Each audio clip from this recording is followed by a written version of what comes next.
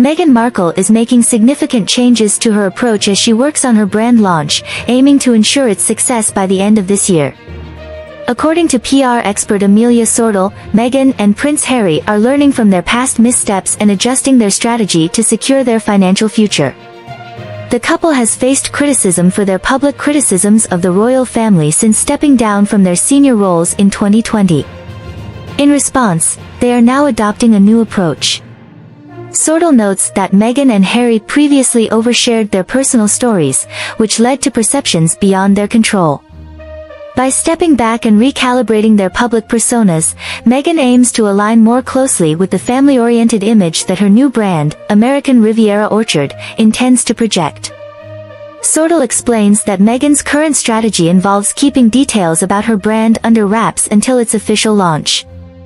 This approach is intended to attract a specific target audience and reflect a carefully curated personal brand. The challenge, however, is that Meghan's earlier transparency may make it difficult for her to maintain an authentic image while building this new brand. Despite these challenges, Meghan's decision to limit her public appearances and keep a low profile could prove beneficial if she remains consistent with her new strategy. As she navigates this period of change, the effectiveness of her updated approach will become clearer in the coming months.